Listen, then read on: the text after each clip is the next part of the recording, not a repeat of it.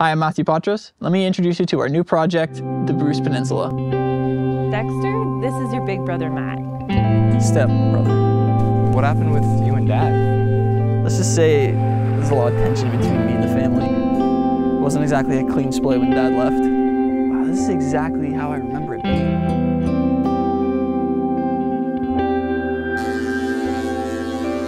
Look, we gotta go, dude. It's gonna rain. Shit. Why are you so angry with me? You're pissing me off, man. You've been nothing but negative this entire trip. What's your problem? Look, I don't know how to do this. I don't know how to be a big brother to anybody.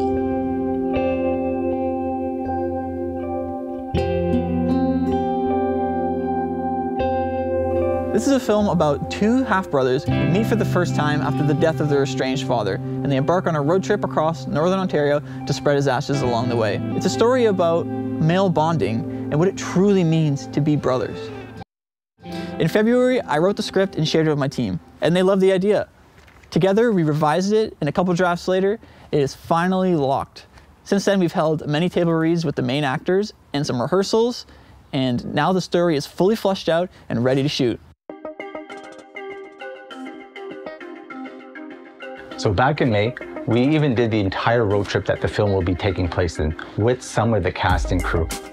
That means we were able to rehearse the entire script at the exact location where we'll be filming in August. In addition, we were able to lock our locations and talk to all the businesses that we'll be interacting with during the road trip. So that means that when August comes around, we're ready to rock. And on top of that, we film our film in 2 days on an iPhone. And after editing and get all our footage together, we finally have our storyboards, and we can see actually what is next challenging for us and what kind of cinematography language we're gonna work with. And I think it's gonna be beautiful. Now you will. Is it tall? Yeah, look, it's tall. I don't like heights. All right, well, get ready. No, I really don't like heights. Can we turn around? We're on the bridge, we can't turn around. I can't do it. Dude, just stop. We're already on the bridge. Just close your eyes. Okay? Take a deep breath.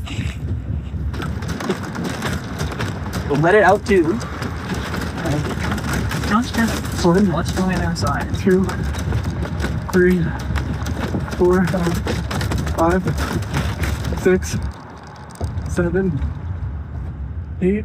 So we've already licensed music for this film, and after the shooting of 2 days, the footage that's been coming together has given me a really good idea of getting music started for it already, and I'm really excited to work on this one because of the dramaticness between the two brothers, and really excited to see what it's going to turn out to be, and I think the music's going to reflect that. It has always been my dream to create a feature film, but being from Northern Ontario, I already have the short end of the stick. It's more difficult to attain this dream without support from major studios in Toronto. So I don't want to wait anymore. And once I took a step back and took account of what I had at my disposal, I realized I already have the ingredients to make an amazing film. Friendly businesses who are happy to lend their services so we can shoot at their locations for free, an amazing and beautiful landscape, and a hotbed of local talent here who are excited and passionate to work on these projects. With your support, we can make a truly Northern Ontario film that is 100% by Northern Ontarians for Northern Ontarians. So you know what? Let's prove them all wrong. Let's show them that Sudbury is the next independent film mecca.